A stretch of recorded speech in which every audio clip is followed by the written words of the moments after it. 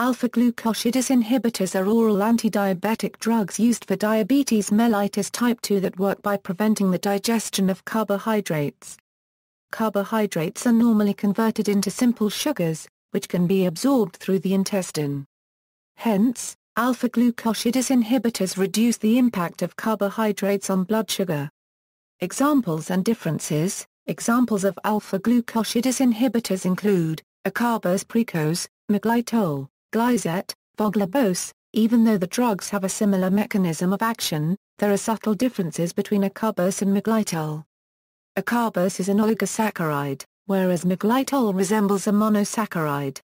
Miglitol is fairly well absorbed by the body, as opposed to acarbose. Moreover, acarbose inhibits pancreatic alpha-amylase in addition to alpha-glucosidase. Natural alpha-glucosidase inhibitors. There are a large number of natural products with alpha-glucosidase inhibitor action. For example, research has shown the culinary mushroom maitake has a hypoglycemic effect. The reason maitake lowers blood sugar is because the mushroom naturally contains an alpha-glucosidase inhibitor. Another plant attracting a lot of attention is Salaza oblonga. Role in clinical use. Alpha-glucosidase inhibitors are used to establish greater glycemic control over hyperglycemia in diabetes mellitus type 2, particularly with regard to postprandial hyperglycemia.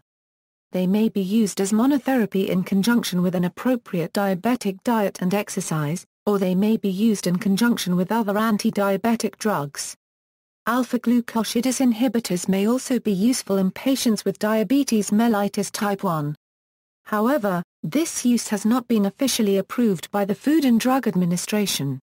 Mechanism of action. Alpha-glucosidase inhibitors are saccharides that act as competitive inhibitors of enzymes needed to digest carbohydrates, specifically alpha-glucosidase enzymes in the brush border of the small intestines. The membrane-bound intestinal alpha-glucosidases hydrolyze oligosaccharides, trisaccharides, and disaccharides to glucose and other monosaccharides in the small intestine.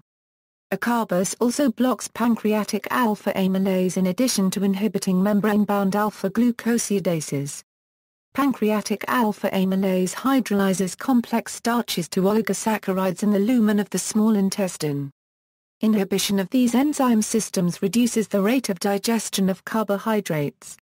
Less glucose is absorbed because the carbohydrates are not broken down into glucose molecules. In diabetic patients, the short-term effect of these drugs therapies is to decrease current blood glucose levels. The long-term effect is a small reduction in hemoglobin A1c level. Dosing. Since alpha-glucosidase inhibitors are competitive inhibitors of the digestive enzymes, they must be taken at the start of main meals to have maximal effect. Their effects on blood sugar levels following meals will depend on the amount of complex carbohydrates in the meal.